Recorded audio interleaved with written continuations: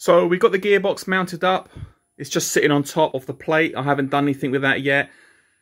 The plate's bolted to the Leaf motor, so that's all sitting loose. I don't know if we can see inside the coupler's sitting there.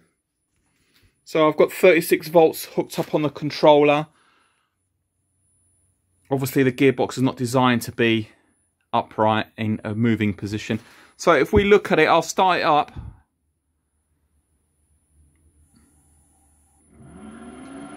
We'll get it moving slowly first. I mean, it's not going to go very fast. And that sounds good to me. It doesn't sound like there's any binding or catching or anything untoward. If we look at the top where it's probably amplified as it goes up to the gear change. If I spin it up a bit more, that's maxed out now, the lever. So I'm really happy with that.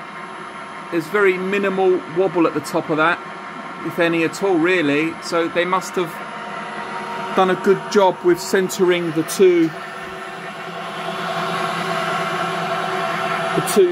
clutch plates.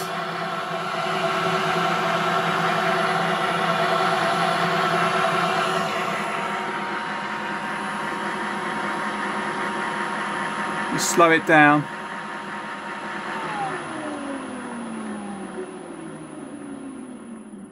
I don't know what gear I've got it in, probably second I think, I'm not sure. Let's get that going slowly.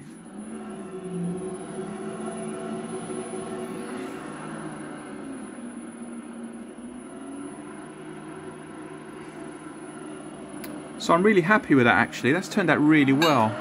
That's my first attempt. I was hoping I'm not going to have to make a second one.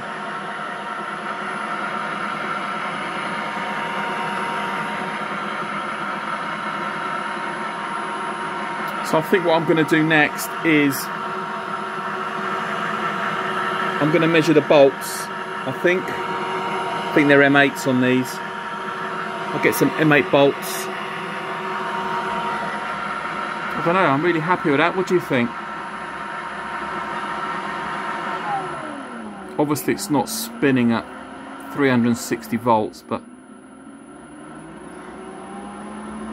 if there's pretty much no wobble at this speed.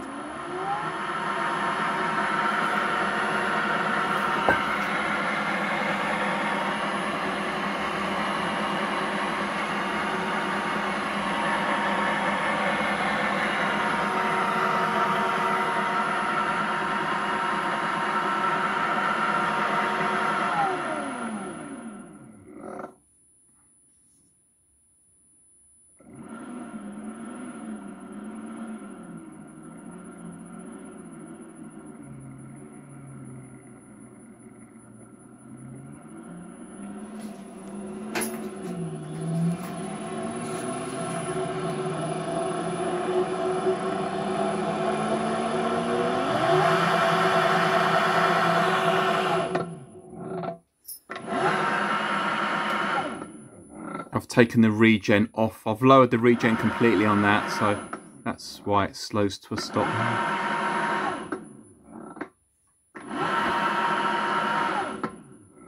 I think the gearbox is making them funny noises because it's upright. There's probably not much oil at the top where there should be. So I'm going to leave it at that actually. I'm going to get some bolts sorted out and then we'll get on with our drift punches and we'll start locating some holes.